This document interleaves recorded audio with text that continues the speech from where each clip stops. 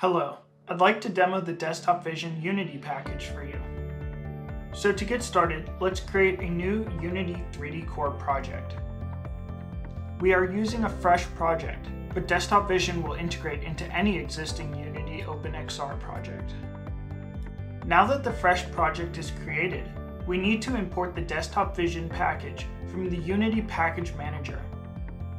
In this case, I am adding the package from my disk, but after our Git project is public, adding our package by Git URL will be more common. Now that our package is added, we need to import the samples so we can test Desktop Vision inside of Unity. Within the Scenes folder of the Desktop Vision sample, there is a scene named Desktop Vision OpenXR. This scene contains a basic XR setup and a Desktop Vision menu. This menu has several configurable options on its script, but the most important two are the Desktop Vision App ID and Desktop Vision API key. These two variables are required to generate and validate OAuth codes.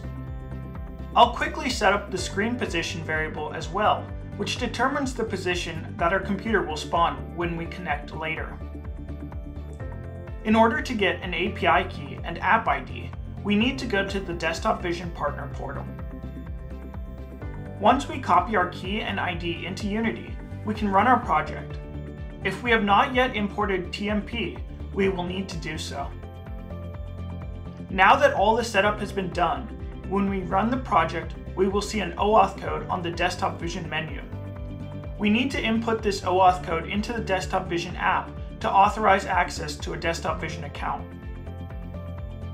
After submitting the code, we click the Validate button, and all computers that belong to us on the Desktop Vision account will appear as options to connect to. I will connect to my first PC on the list, which you can see appear in the background. You can also see it in the scene view. Back inside the game view, you can see that as I move windows on my screen, the same movement happens on the computer in the scene. I'm going to demo this running in VR.